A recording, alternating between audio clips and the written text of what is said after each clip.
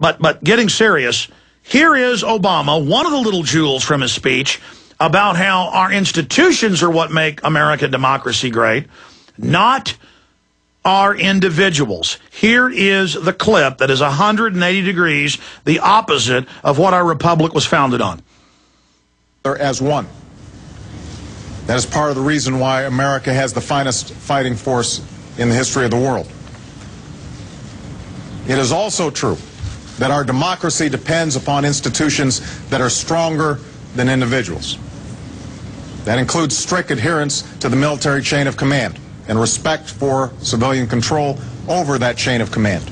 And that's why, as Commander-in-Chief, I believe this decision is necessary to hold ourselves accountable to standards that are at the core of our democracy. And so, again, Hitler is the government in 1939 Germany, and you must do what the Fuhrer says, even if it violates the Bill of Rights and Constitution.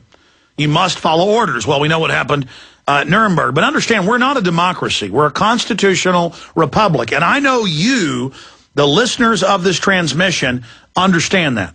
I know that you are fully aware of that. But your neighbors aren't. I mean, you could argue to explain to them. They'll say, well, we are a democracy. And go, well, our founders didn't call us a democratic republic. We're a constitutional republic. That means the people found a system to protect their liberty, their freedom, their property, and their right to live their life as they see fit as long as they don't hurt others. And that if 51% votes to make the other 49% work as their slaves, it doesn't happen in a republic.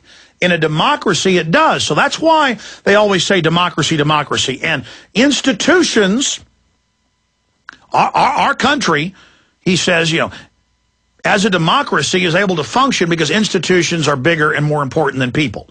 Well, yeah, in a democracy, in a slave system, that is the case. But this isn't even a democracy. If they could get 51% to vote for slavery, they're not going to share the booty with the 51%.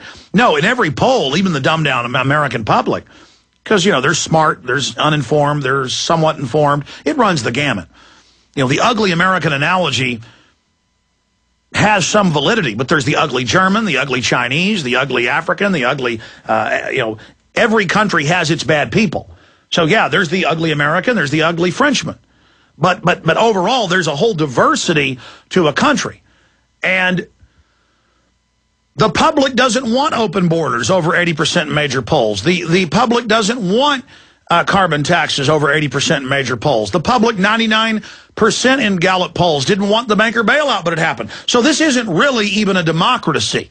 They just tell you, you voted, this is what you want. But then they buy off the politicians and only put people forward for high office who've already got so much dirt on them and are so compromised they can destroy them anytime they want. And to watch that Chicago mob boss with another mob boss, Biden, a total gangster.